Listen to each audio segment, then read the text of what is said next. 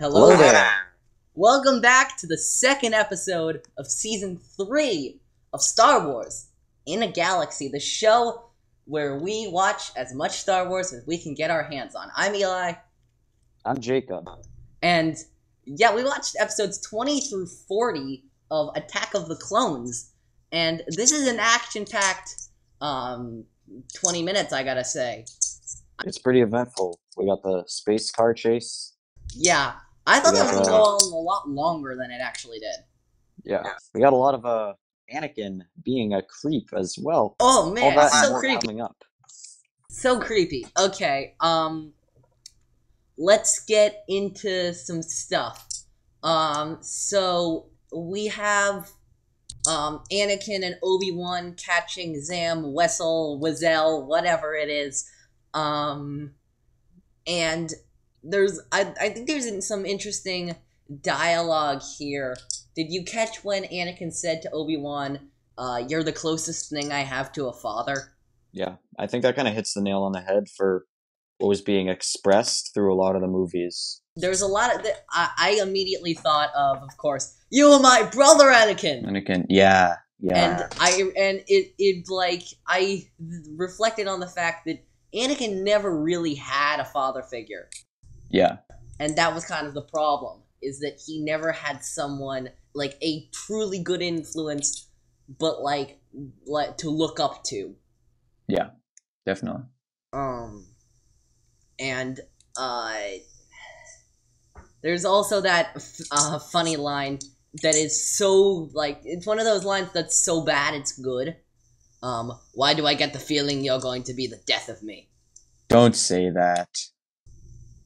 It's like, That's really? well, that's what Anakin says. Anakin says, "Don't say that" right after.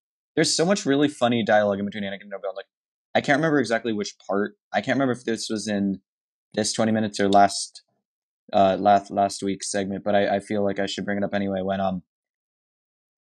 Anakin says, "I can sense everything going on in that room," and then Obi-Wan says, "Oh, come now, your senses aren't that attuned." And Anakin says, "And yours are?" And Obi-Wan says, "Possibly." I just Some find that weird very dialogue funny. in here.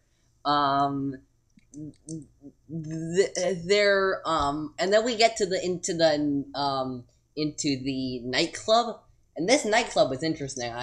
There was a lot of cool details in there. Did you notice some stuff? Yeah, I noticed the pod racing. And I noticed the pod racing too. I was pod just about to racing. talk about the pod racing. Yeah, I didn't notice and that. animal racing.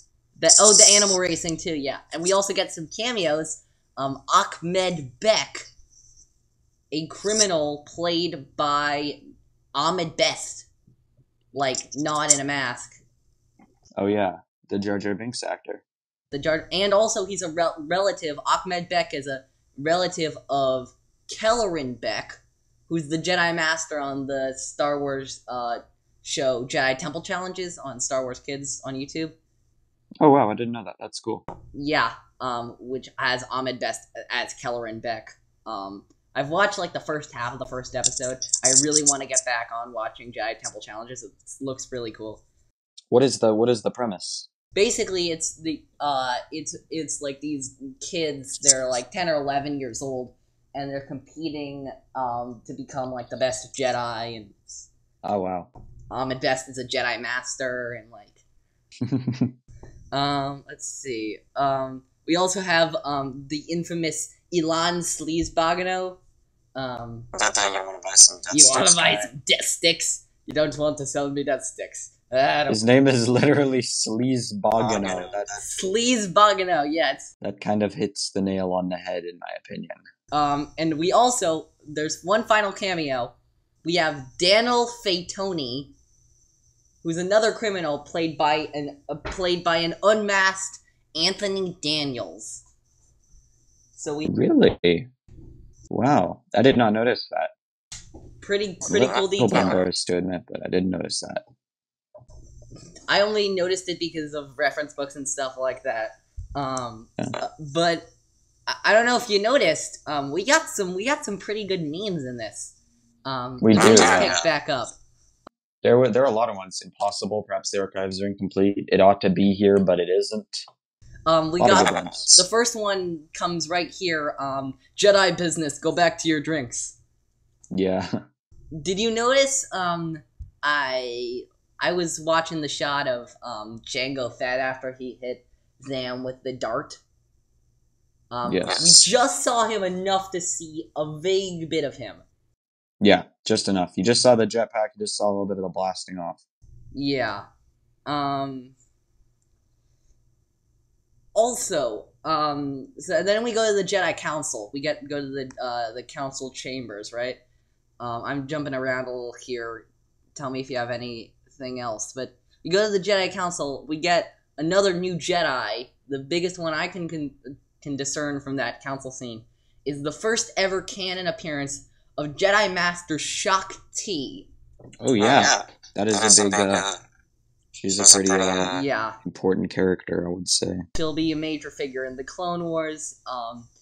And also, so you know the thing with where Anakin is handling security and for Padme and Obi-Wan's handling the investigation.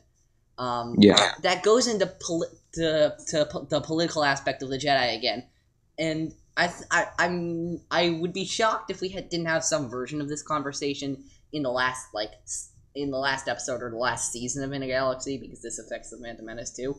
But how do the Jedi work in politics? Yeah, like what are they? It's unclear. How do they interact with not the OT Jedi, not the sequel trilogy Jedi, the prequel trilogy Jedi? How do they interact with the law? Because it seems like it's very pick and choose. Like it seems like they can bypass all the laws and just kind of they have like special dispensation, I guess, because they're like they say they're keepers of the peace, but they seem more like super agents, kind of like running around doing what they want, you know? I mean, the weirdest parallel I can think about this, believe it or not, is from The Incredibles. Yeah. Incredibles, they are held responsible for literally everything they do. And some things that they don't do. Yeah, and some things that they Some things don't that do, the but like villains do. collateral damage.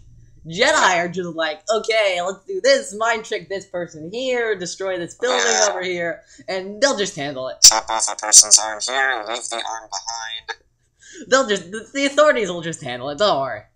Speaking of leaving things behind, I know this isn't in this part, but also I was a little disturbed, I forgot to mention it last time, by how Padme just left Corday behind on the landing pad. Like, no one tended to her body or anything. No one even tried to rescue her. She just lost, she went unresponsive for a little bit, and they were just immediately like, well, she's dead. No effort. There really isn't, like, how do burials work in the Star Wars galaxy? That got dark, but, like, how do burials, yeah. That is really interesting, they just left her. Well, I know, when Qui-Gon Jinn, I guess he gets burned. Not incarcerated. What's the word I'm looking for? Cremated. I can't. Cremated, yes, cremated, not incarcerated. Yeah, no. It's and Anakin gets burned. Yep. Who else gets burned? Does Obi-Wan? No. Maul gets burned. Maul gets. Oh yeah. Maul gets burned. But I think those are the only 3 cases. Does Luke get burned in Legends? No, we don't actually know how Luke dies in Legends. It seems like for the Jedi, it seems like even in Legends, we don't know how Luke dies.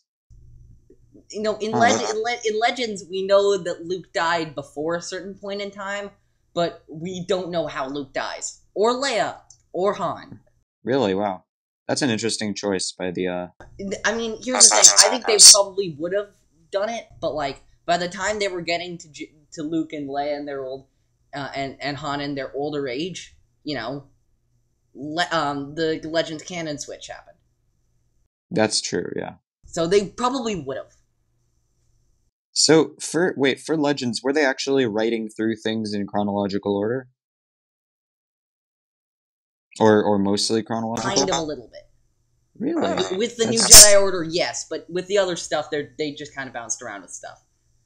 That makes sense. They After the movies, yes. With the stuff before, and then and during, then it gets a little dicey. But let's see.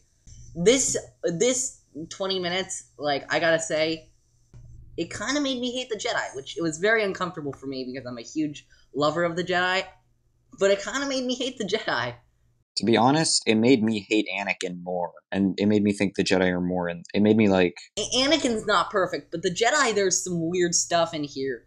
Yoda, I don't know if you noticed, Yoda says in a conversation with Obi-Wan and Mace Windu. Before we get to that quote, actually, I just want to give an aside. How many conversations, walk and talk conversations in episodes 2 and 3 do Yoda, Mace Windu, and Obi-Wan have? Because there's like 6 or 7 of them. They have a hell of walk and talk conversations. And so many shots of someone like stroking their chin or looking thinkily and then turning their head slowly. So much of that. The first walk and talk, he says that arrogance is, quote, a flaw more and more common among Jedi. He's right about that. He's right about that, but his mistake is that he just kind of says, yeah, that's a problem. And then, what I mean, And then just doesn't do anything. I mean, Anakin is extremely arrogant, so I don't... Oh, absolutely, but like, you know, there's a belief, I think, in the Jedi, like, if they're worthy, they'll just kind of work it out among themselves.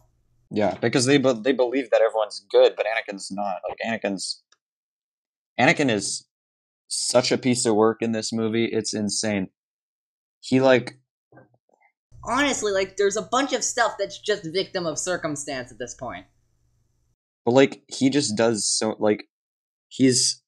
So, like, when Padme is angry about having to leave, he says, sometimes we must let go of our pride and do what is requested of us, despite the fact that he can never, ever do that. So that seems hypocritical to me. Wait, there's... It's something that he wants to believe, but something that he actually doesn't believe. There's more, yeah. The other thing... I'm just gonna go on a little bit of a rant here. He says the whole thing about how unconditional love is compassion. The Jedi are supposed to compassion to justify kind of flirting with Padme, even though I think he knows that's not true. He knows he's just playing around with words. Like, he knows it's a stretch. And then he says at one point, he just kind of has no respect, I guess, for Obi-Wan. Not in like the, oh, respect your elders, but like, he really like is very arrogant. Like he says, Are you saying in some ways is that the in some way? It's in some ways I'm ahead of. He says in some ways, in many ways, in a lot of ways, I'm ahead of him. And like, where are you getting that? Yeah, like, what? You are the Who's telling you Padawan. that? He is the master. I know the whole Padawans have a lot to teach their master thing, but he's your master for a reason. Yeah. Yeah. There's also an interesting thing going back a little bit. Did you notice that Did you notice the different reactions between Palpatine and Obi-Wan to Anakin's first like mission? Palpatine's like, "You got this. You're ready. You're good." Obi-Wan's like, "Uh-oh." Obi-Wan's like, he's not ready. He's it's an interesting. I think there's a lot of masquerading in the prequel trilogy, and I think this is a good example of the whole, the devil and angel on your shoulder thing. Yes. Obi-Wan looks like the devil because he's saying, "Oh, Anakin's not ready," but he's really he's really the angel because he's being more cautious, and he's like the side that thinks before it acts. Palpatine looks like the angel because he looks like he's supportive and believes in Anakin. Yeah, but then he's actually the devil. Because then Anakin gets too headstrong, doesn't think about the consequences of his actions, and succumbs to rage and anger more. It's Yeah, a weird masquerade sort of. And he lets himself be like taken under Palpatine's sway so easily because he already has kind of, I guess, this complex where he doesn't want to respect authority. He like resents the Jedi. I think subconsciously he resents Obi-Wan a little bit. He was raised as a slave. Yeah. So he doesn't. Yeah, exactly. So that makes him like, yeah. It's a mess. It's a whole mess. But like, if I may, I want to quickly go back to something that we touched on in our last episode. What I thought more about it, and I realized that Palpatine, I think he knew what he was doing all along. He was so clever about it. Like he said, because when he insists that he basically insists that Obi-Wan serves as Padme's like guardian and escort, knowing that Anakin will come along. There's also this thing in what is it? Oh yeah. Did you notice? So when Anakin's ranting to Padme, that's so unprofessional. It's so, and he's also really creepy. He's such a creep. When he says "Sorry, Milady," or when he says, it's the number one reason why I hate Anakin in this movie. It's that sorry, Milady. It sends shivers down my spine. Really. And like, there's so many things where like, there's so many meme-worthy moments because it's this weird vacillation between like when she says, "You'll always be that little boy I knew on Tatooine." Fast forward 3 years, they're having a baby together. Like, hold up. If she sees him as a kid still, how does she fall in love with him? And it weird. They go between like this being like, "Oh, Annie, you're all grown up," and then being like, "Whoa." I mean, it is a little bit of the setup of the Phantom Menace, but it's also the execution of the Attack of the Clones. But yeah. Even when the acting is like, there's always, I feel like, and this is me, like, the appreciating everything part of me, there's always a part I can, like, for example, when Padme says to Anakin, don't grow up too fast. Yeah. He's sitting down and she's looking down on him. Yeah, that's like symbolic, yeah. But when he says, "But I am grown up," he's towering over her. But talk about, man, Jango Fett. Talk about perfect timing, man. Oh, that is perfect. 100% perfect timing. I mean, I expect nothing less from Jango Fett, but still. Yeah, that's just like, what are the odds of that, bro? I mean, I think he was monitoring the situation the entire time. Oh, undoubtedly. He probably had like a little microphone in his camera, so he was like, he definitely knew. But it was interesting how like intense Anakin got. Like, the signs are everywhere. The Obi-Wan, in retrospect, Obi-Wan completely just looks the other way. Like, there's some quote in I think one of the novelizations that says like, I pretended Obi-Wan didn't know. Obi-Wan pretended that he didn't know. I think that was about Padme, but still, yeah, good. Then Obi-Wan meanders over to Dex's place. Dexter Jetster. I think this is a good scene. Not bad acting. See, when it's just you and McGregor, like, it's not bad, you know? And even the guy who was voicing Dex, let's see who that is. Ron Falk. He did a pretty good job. There's just one thing about that scene that bugs me. What? How is the diner more popping than the club that they were just in? The diner has more music and is so much more lively and energetic. Everyone in the club just looks like they're not having a good time, you know? But then everyone in that diner is just living it up. I think the reason I can think of really is that the club is more low profile. You know, it's on a lower level of Coruscant, and so it's by proxy for people who want to keep a little bit of a lower profile. Remember the two cameos, they're criminals. They're not just like people, they're specifically referenced as criminals. I don't know, there are some weird throwaway lines in here that actually kind of are weirdly thought-provoking. For example, I don't know if you caught this one, but the Obi-Wan and Dex are talking about the effectiveness of robotic scanning systems. And Obi-Wan says, well, if droids could think, that'd be none of us here, would there? And so Obi-Wan's implying that droids can't think, but literally every appearance of a main character droid in a Star Wars anything has seemed to imply otherwise. Oh, that is a very good point. You have a very good point. By the way, I'm not sure if I'm going to ask this question specifically, but if we do another episode of Star Wars Opinions, this would be, like, at the top of the list for questions I'd consider. Can droids think? By the way, we should totally do another episode of Star Wars Opinions. We should, yeah. What else? Oh, yeah. Then Obi-Wan goes to Madame Jocasta. She is so obnoxious. She straight up says, if it doesn't show up in our archives, it doesn't exist. Like, that's not the Jedi art. That's not the Jedi attitude. Like, what? And also, like, here's the thing. What was Master Yoda saying earlier about arrogance? Quote, even some of our older, more experienced members would do well to remember it, or something like that. Well, Exhibit right. A. Yes. Also, apparently in source books, I remember reading this, basically it was said that Madame Jocasta's memory is, quote, as extensive as the archives, basically. Like, but she doesn't.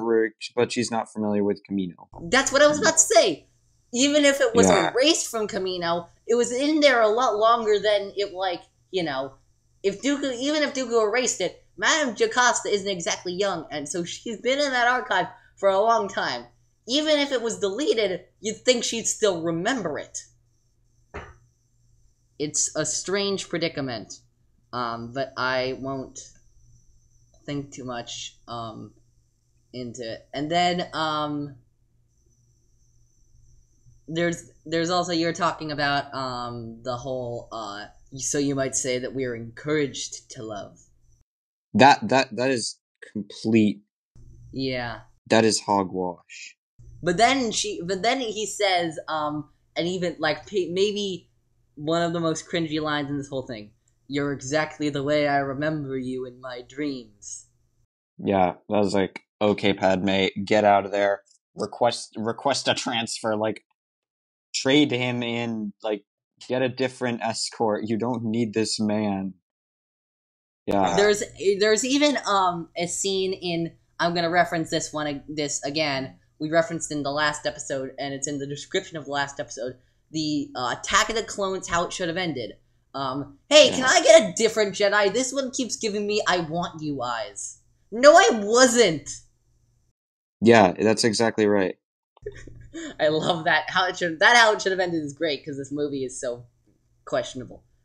Yeah. I found myself enjoying it a lot more than I did the last time, to be honest. Actually, me too, for some weird reason. Me too. I felt like I had more appreciation for it, and I'm not going to go on. I'm not going to go on some. Oh, these movies are underrated cinematic masterpieces, because they're not. They're not masterpieces, but they're fine. Like, I don't know. They're bad, but they're not. They're. I don't know. Yeah, there are some scenes that are just terrible. There are some scenes that are actually quite good. Now, the terrible scenes went out because they're just, like, that cringy, but that doesn't mean there aren't good scenes in here. There are. One of the interesting ones, I think this scene was, like, maybe the best in this sequence that we watched. When Obi-Wan visits Yoda and the Jedi younglings. And we also get one of my favorite Yoda jokes by far. Lost a planet, Master Obi-Wan has. How embarrassing. How embarrassing. I think that's I think that kind of shows a little bit of, like, the culture of, like, what's wrong with the Jedi a little bit. In fact, in the way that they're, like, not supposed to show or, like, admit when they don't know something. And I think that, I guess it's kind of a stretch, but I feel like that sort of mindset that was portrayed there could be indicative of some of their problems. Maybe. I don't know. Maybe that's a stretch. Yeah, I was actually thinking of it. I think the most problematic thing in this whole thing is when Obi-Wan walks in, Yoda is coaching the Jedi with their training sabers, and he says, "Use your feelings, you must." And I'm like, now you want them to use their feelings? When is it acceptable for a Jedi to use their feelings? It doesn't make a lot of sense. They're supposed to have compassion, but not attachment, which is, in my view, kind of impossible. There's the Jedi and their view on attachment and the Jedi and their view on a human emotion and feelings it's not a line like some people think it is. It's a very gray area. They're not really sure how they feel about it. I think they are. They don't understand how it like makes some people feel kind of. They don't understand like I don't know. It's just kind of it is what it is. I think the lesson that Yoda gives the younglings, at least in my opinion, is I think the best one he gives to anyone in the prequel trilogy. I think one of the lessons that Yoda's trying to give is that failure is a good teacher. Is it's kind of like it happens, and it's time, and that kind of lesson ties into. I know you're going to dislike that I'm saying this. The Last Jedi, with Yoda's talk with Luke. Failure is the greatest teacher. Is you failed Ben once, but you still have the chance to succeed with Rey. And there's also this whole thing, like, it's connecting it back to the prequel trilogy, even powerful Jedi, like, Master Obi-Wan, as he calls Kenobi, aren't infallible. They make mistakes. They overlook things. They lose planets. It happens. Yeah. It's an interesting lesson and one I enjoy. I have one final thought about Attack of the Clones, but first, do you have any more thoughts, Jacob? Yeah, I have a lot. I have to say it was very different. I kind of appreciated the visuals more the second time around. From the this Padme's spaceship to Naboo. I know we're saving that a little bit for next time, but the first few minutes of Naboo were pretty nice. Big, luscious clouds. Next time, because it tie better into the stuff next time than now, because, we only got a minute for it. Go on. Yeah. But Anakin is just... Yeah, Anakin is a real creep. No other way to put it, I think. Yeah, but overall... Oh, yeah. Why in the heck did Padme decide that she would use Jar Jar? I wrote a note about that. I was going to reference it. Jar Jar. Why Jar Jar? He doesn't appear to have any kind of formal senatorial grade education. He's kind of just like some random person that they picked up because they felt bad for him. There's a reference, there's another, how should I end the thing? Jar Jar, I know you want this responsibility, but I'm going to pick, like, literally any other person qualified. And then, if you remember, Jar Jar walks in front of a window and Jango Fett shoots him.